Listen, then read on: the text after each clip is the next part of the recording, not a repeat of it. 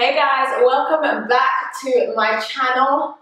We are in the kitchen. Again, I am very excited about this video because if you follow me on Instagram or on Snapchat, you may remember a couple of weeks back I asked which one of 4 videos you guys wanted to see the most on this channel next, and this was the one that most people voted for, so I'm happy to finally, get it out there.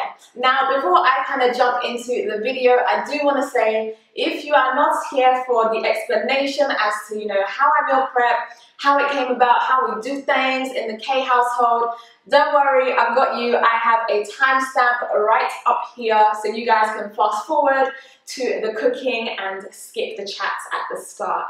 So when I got married in 2015, I jumped into marriage wanting to be this superwoman wife. You know, the type that goes to work and also comes home, throws it down. Growing up, we were so blessed with food. My mum cooked all the time. She was known in the family as being an amazing cook, and I wanted to emulate that, in my married life. So I would get back from work and be making the likes of shepherd's pie, asaro, and lasagna, all of these fancy meals that y'all know don't take 5 minutes to make. And so I would be making these meals, and it was all good and well to begin with, guys. But after 3 or 4 months, I was just like, nobody told me that, this is how it works and that this is no fun. I really stopped enjoying cooking, and cooking was something that I had enjoyed before. And so I sat down, I shared my frustrations with Lou, and he was just like, I don't want you to be this stressed. How can we, solve this issue? And we both decided to use a food planner going forward. And that food planner has been a huge lifesaver in this marriage. Now, there were 2 reasons why cooking was stressful for me at the time. First and foremost, poor planning when it came to monthly food shopping. I would buy the things I would think that we would eat, but in terms of what I was making, quite often I wouldn't have the ingredients at home, so I'd have to be doing supermarket runs several times during the week, which I'm sure you guys can imagine was quite tiring. Second of all, because we didn't have this food planner and I wasn't planning properly with my monthly food shop, I found myself pretty much every day at work going through the following thought processing. Okay, what are we going to eat tonight? We had beef yesterday, so we can't have beef today. Maybe I'll make something that's seafood based. Oh, do we even have seafood? Okay, we don't have seafood, we don't have prawns, I'm going to go to the supermarket. And I would find myself thinking about what we were making every day, getting stressed about it, deciding whether to go and do a food shop during my lunch break or after work, and then coming home to cook. So the food planner really saved us, and I would highly recommend it. It doesn't have to be boring, it can be so exciting, and we still eat different things every day. So where meal prep comes in is one day I made a meal, according to the food planner, and I made too much food. And so I packed it away for us to have for lunch the next day. And I remember that lunchtime feeling so good because I was like, wow, I really enjoyed what I ate. It was fried rice, by the way. It was so good. It was so delicious. So I really enjoyed what I ate, and I loved the fact, and this is the Ijebu in me, I loved the fact that I had saved a good 5 to 6 pounds on food, because usually if you work in central London, you will know food in central London can be quite expensive. Some days I would spend as much as £10 on lunch. So I was really proud of how much I'd saved. And so I decided that, I would incorporate meal prep into our food planner at the weekends, take maybe 1 or 2 hours to make a few dishes that would make us a meal for every day of the week and help both myself and hubby save money at work. So that is how meal prep came about. Now, in terms of what I'm going to be making today, first up we have some jerk tilapia fillets with garlic buttered mash and sauteed spinach. Second, I'm going to be making some vegetable vermicelli with chicken wings, and last but not least, some prawn kale stew with some rice. So let's get straight to cooking. Okay, so the first meal I'm going to be making is my garlic buttered mash, jerk tilapia fillets, and some sauteed spinach. To kick things off, I'm marinating 2 tilapia fillets with my favorite jerk seasoning of all time. Guys, this stuff is the bomb. It is so delicious, full of flavor, and to top it off, it is vegan. Yes, all natural, everything. I'm actually going to be using it twice in today's video. So once I'm done marinating, I place the 2 fillets into a baking tray, and then I'm just going to pop them into the oven to cook for a few minutes. Whilst the fish fillets are doing their thing in the oven, I move on to the potatoes. One thing I love about meal prep is it doesn't matter the order in which you make the different parts of your meal. Everything's gonna go in the fridge or the freezer, so it's pretty much all the same. After I finish peeling the potatoes, I like to chop them into smaller pieces just so they cook a little bit faster.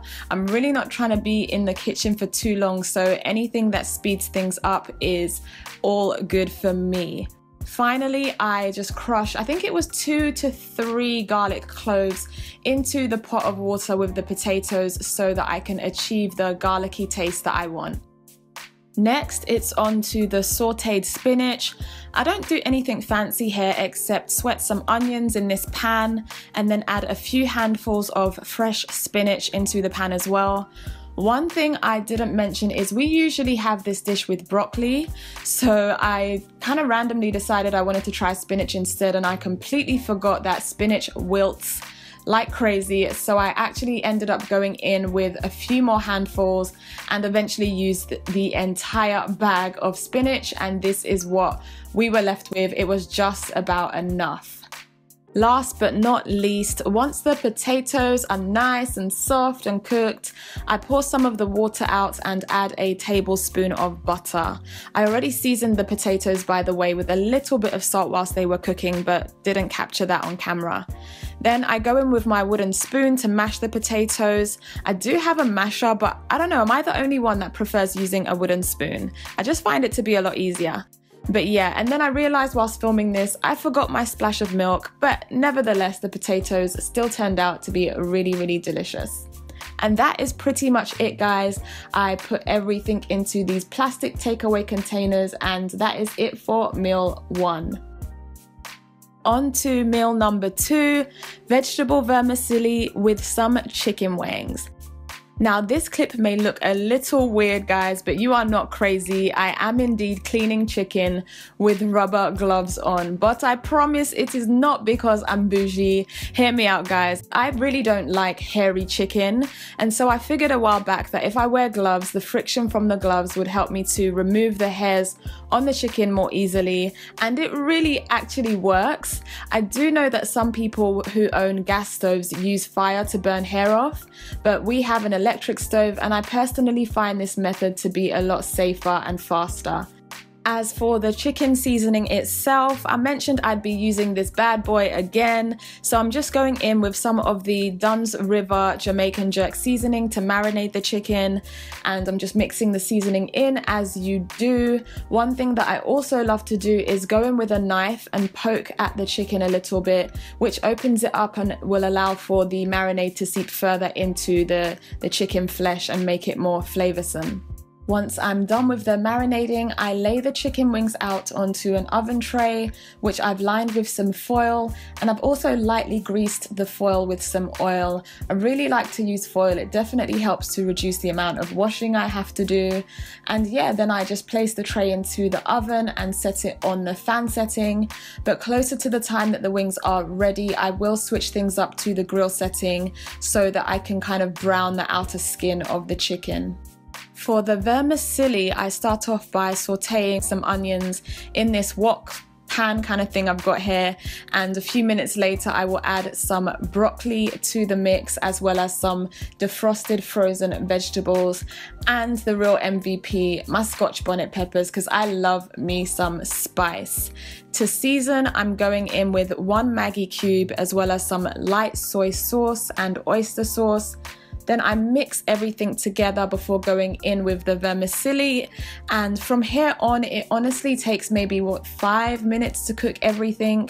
When it's all cooked and good to go, I will dish everything out into the takeaway containers and then top it off with the chicken wings, and that's meal number 2.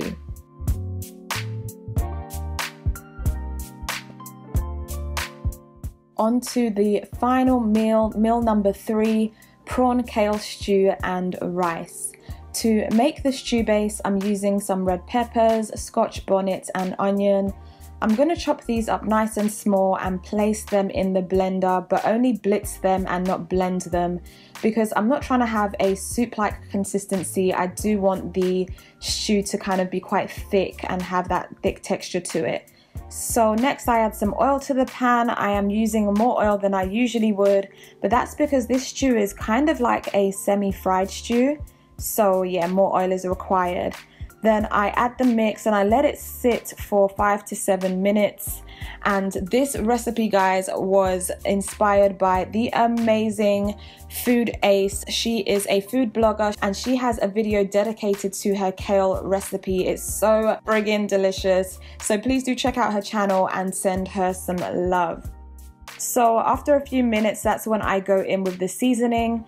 I'm using 3 individual chicken knorr cubes. So if you usually use the double unit pack, that's 1.5 of those, and half a crayfish seasoning cube.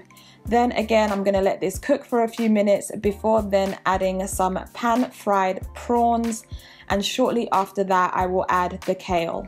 At this point, I also reduce the heat so that the kale just has some time to really soak up and take in the flavors from the stew. I'll leave this with the lid on top for maybe 5 to 7 more minutes.